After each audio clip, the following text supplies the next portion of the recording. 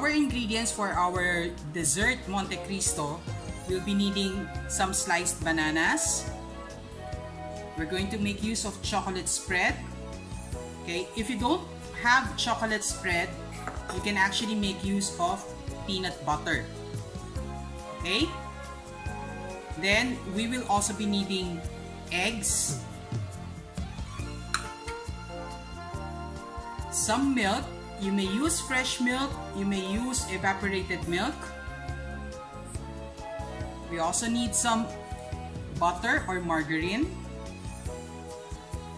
And of course, we need our bread. Okay? Now, to start off, we have to do our mise en place when we make our dessert Montecristo. First, you peel the banana. Now, peeling means you hold the skin of the fruit and then pull it away with your hand or fingers. Okay? So we have our banana. We're just going to be using around half of it for each sandwich.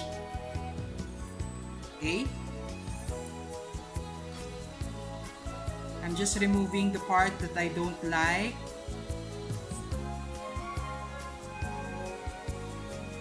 Okay, and then once again with my claw hold, I'm going to slice the banana thinly.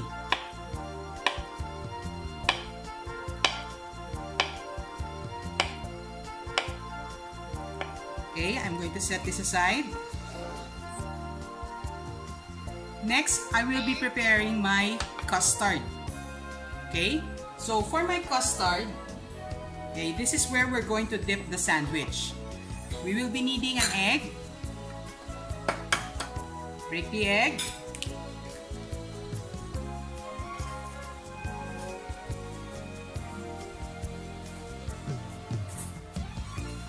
Then you may use your fork to beat the eggs.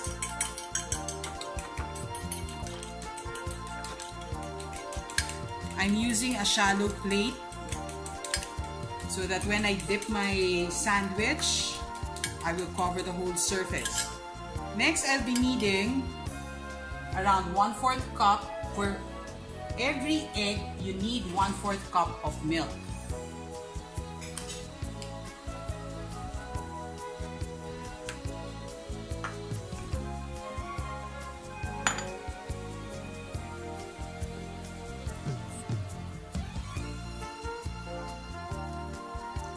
Okay, I have my 1/4 cup.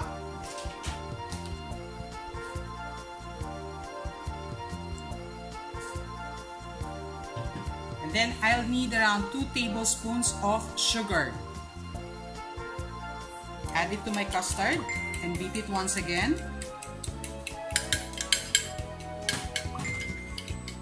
If you want added flavor, you may actually add vanilla or cinnamon. Okay? In my case, I love cinnamon, so I'm going to add around a dash of cinnamon. Just 1, and then mix it up.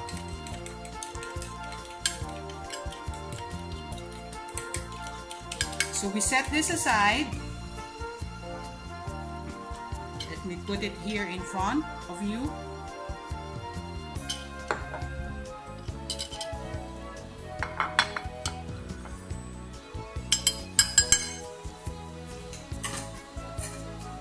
Next, we prepare our sandwich. It's already now time to assemble our sandwich. So we're going to need 2 pieces of our white bread. If you like wheat bread, you can also use wheat bread. Okay? Now, with my chocolate spread, okay? As I said, you can use chocolate spread or peanut butter, whatever is available at home. Okay? So you get your chocolate spread with your dinner knife. Spread it over both pieces of bread.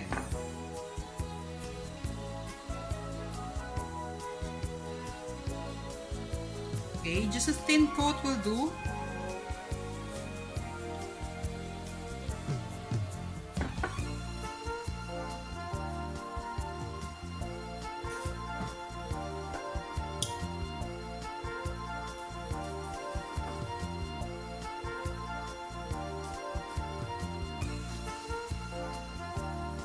Okay.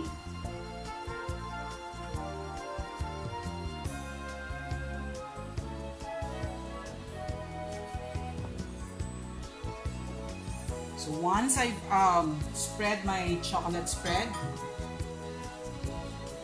I'm going to put my bananas, okay, just on one side.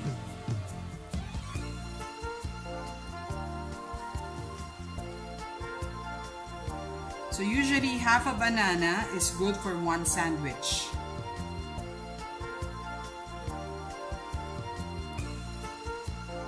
Okay, so I have my bananas there.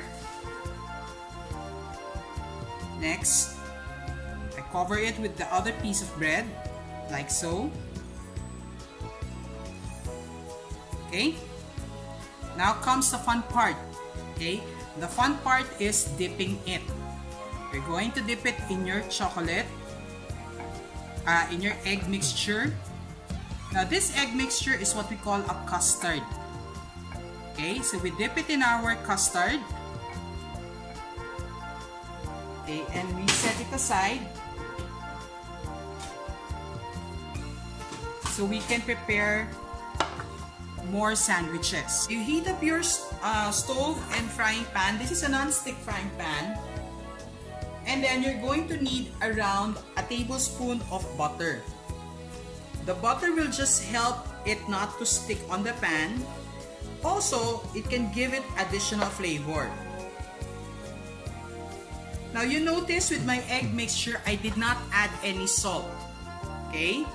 Usually you can add salt, but since my butter is already salted, I don't need to add salt to my egg mixture. Okay? So I just heat up my pan. It's already hot and the butter is already sizzling. So I get my sandwich and place it in my pan. You're going to cook this on each side for at least 3 to 5 minutes. Now how do you know if it is done? You have to look under, okay, with your turner.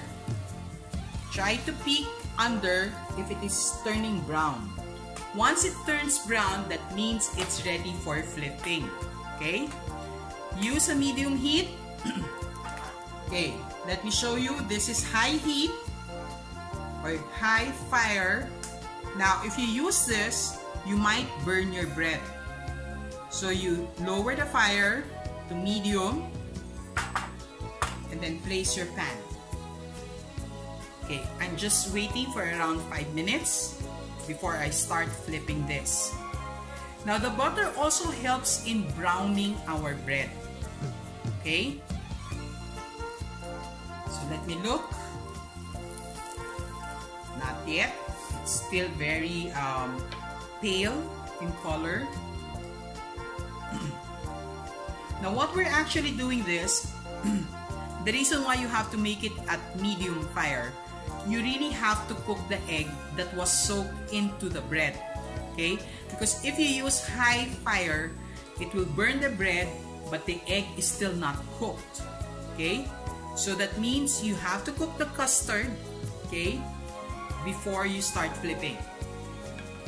I think my bread is turning brown. Yes, it has turned brown. So I'm using my turner.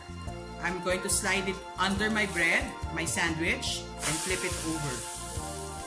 Okay. You notice that the bread has browned. Okay.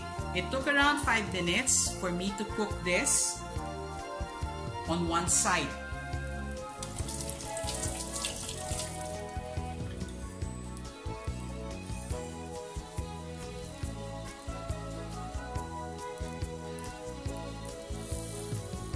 So let's wait for another few minutes. While I'm waiting, I can make another one, this time making use of my peanut butter. Or do you want it with chocolate chips? I think you prefer the chocolate chips.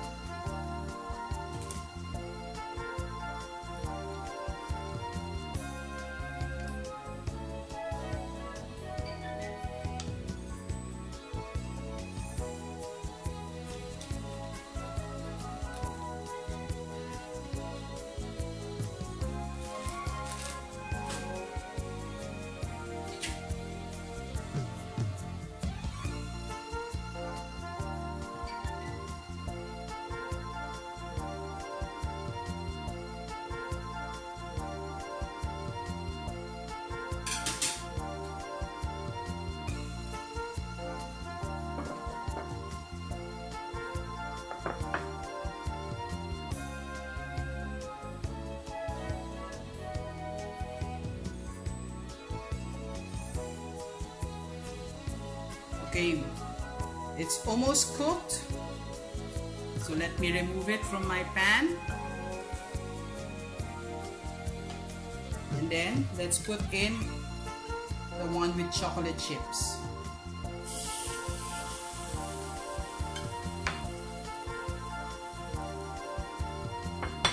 And then you can slice it into a triangle, like so.